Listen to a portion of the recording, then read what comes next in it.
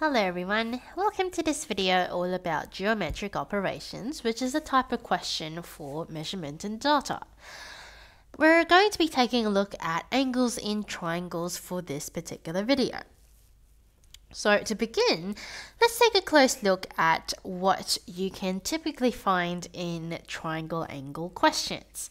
So for these types of questions, the angle properties of triangles, as well as any formula relating to that of triangles, is useful when working out the solution. Knowledge of the types of triangles is also required. We also need to know that the angles in a triangle is always equal to 180 degrees.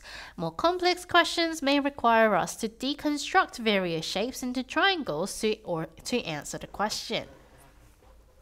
Okay, so angles in triangles is kind of like an extension to the angles topic. It uses most of the information from there, but we also have some additional special properties concerning triangles.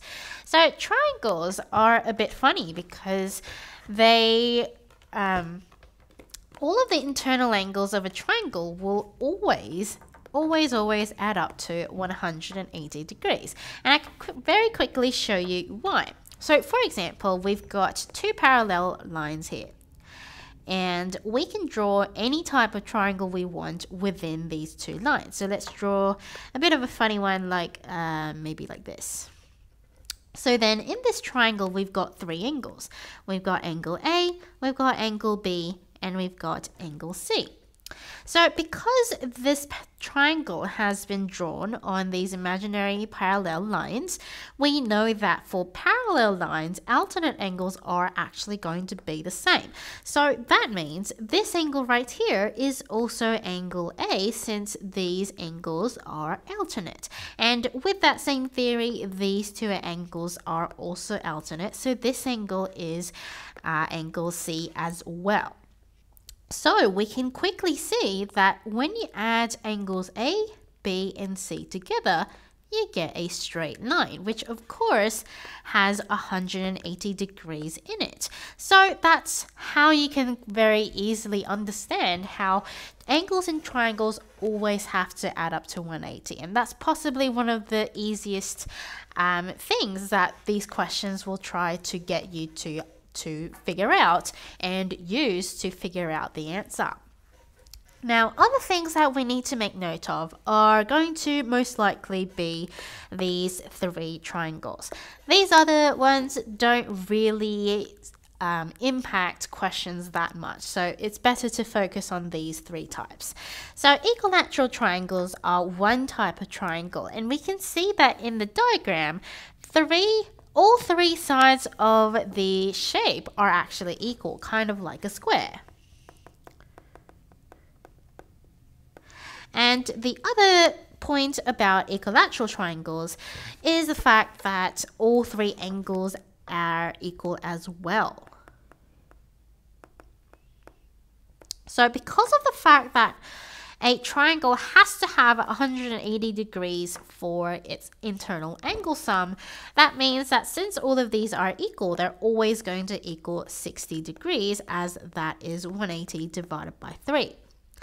As for right angle triangles, these refer to triangles that have this little right angle in one of its three corners. So that would be one thing to note for. And the final thing is the isosceles triangle. So for isosceles triangle, we can see that only two of the sides are equal. So two sides equal, and two angles are equal.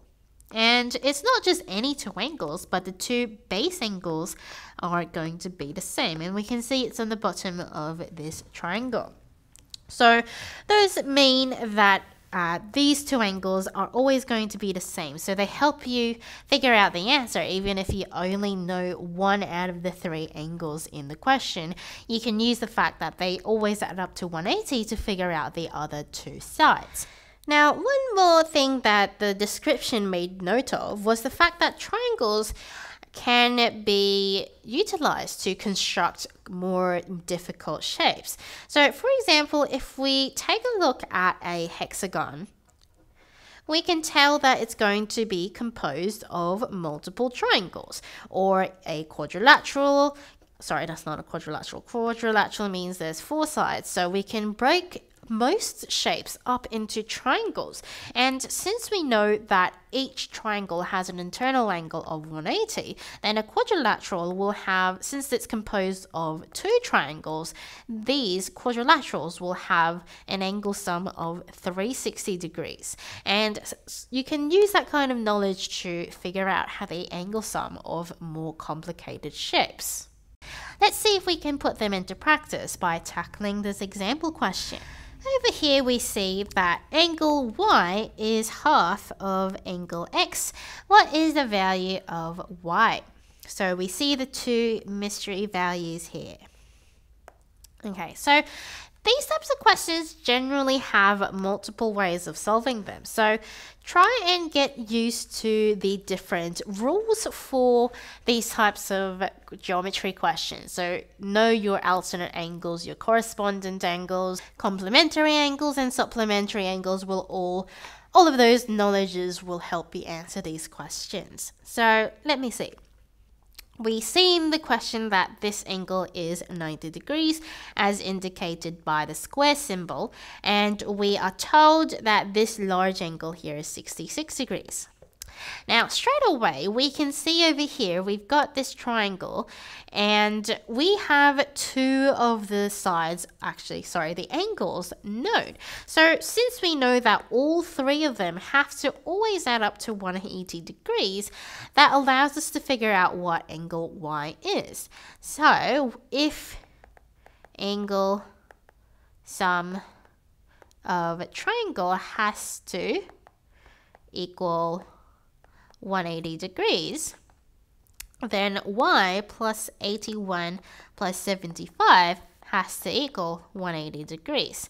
So that allows us to figure out what y is, and that results into this number sentence, and that should then simplify to it being 24 degrees. Now we're told that x is actually half of this angle, y is actually half of angle x.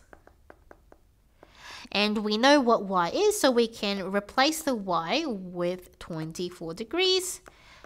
We can see that x is going to equal 48 degrees. Now, we also talked about how there can be various ways in which we can answer this question.